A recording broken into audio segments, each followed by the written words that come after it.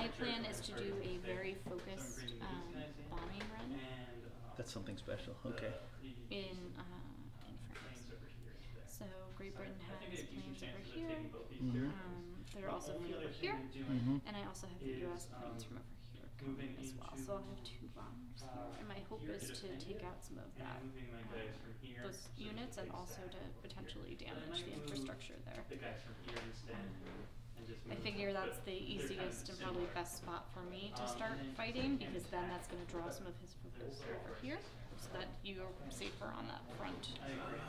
Just to open things up. Alright, what is it? We're gonna attack Moscow. So wait, we can't get there this turn. Yes, we can. Okay. We all move into here, right? Okay. And that opens up. That opens up like 2 decks. 2 armor to move into here, backed up by full air force. I think if he doesn't reinforce, we take it. We take it down hard. Because he's assuming we can't get enough to Moscow. Yeah. Okay. The other option is just go for territories and stress, like spread out. Yeah, that is an option. So that's something to seriously consider. Let's do that. This is more.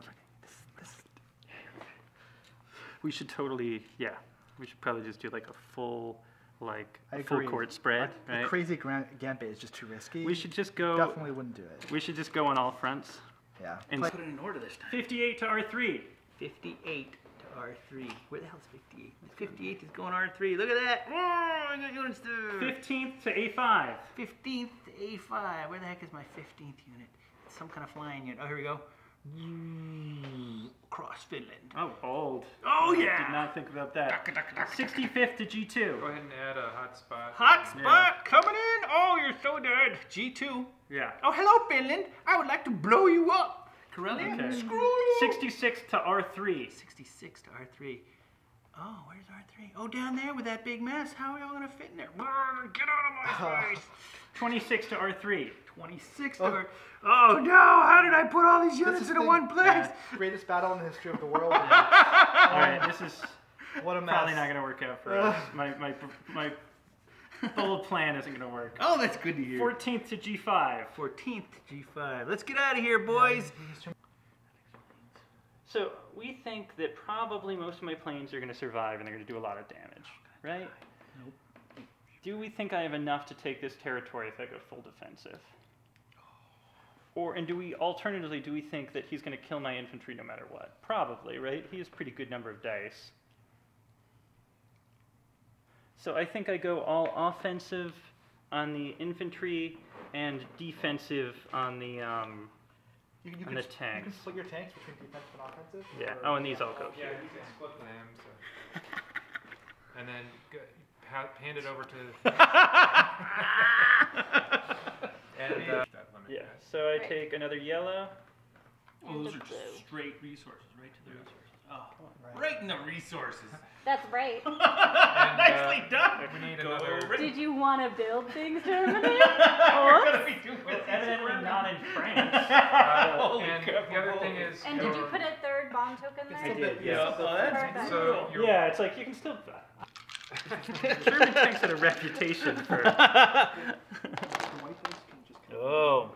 All right. Yeah, Well, so I four feel good yellow. about my infantry Yes, choices. that's That could be gone. a And the blue's gone. And the blue is 1, 2, 3, 4, 5, 6. Holy crap, the blue is obliterated. Right, that's okay. And That's it. then that's it. And now you were 1 die. Oh.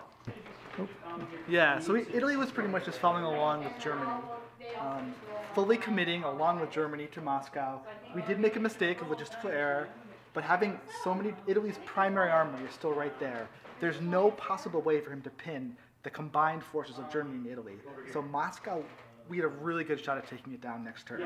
So, as Rory just described, the only question is, can we hold Germany enough? We just committed a little bit to the Middle East because it's a very valuable territory, so Italy was going to get some higher oil production. Other than that, the rest of Italy's forces were just going to reinforce Germany and hope to hold on. And that was the rest of the game plan. I was just going to try and hold on. The fact that he was able to directly threaten Moscow on his second turn like that, that was brutal. The Germans came in really fast. And what was worse is the Italians were able to stack up so much behind him. it was purely for me a matter of I was trying to hold on, back on my heels. I mean, the Air Force I had was pretty interesting, but it wasn't consequential. But the fact of the matter is I just needed to keep my forces in some kind of defensible state so he at least felt threatened and not give up too much too fast. That was all I was thinking. And praying that the British and the US came in soon to the rescue. And it actually kind of worked so far. We threw him a little bit. We might have made it still. There was still a chance there, although he's messing some stuff up. About to bomb the heck out of Greater Germany and destroy the unit stack that was there with my fighters. My hope was that next round, the units that I put in the sea zone were going to be able to come ashore and take Greater Germany from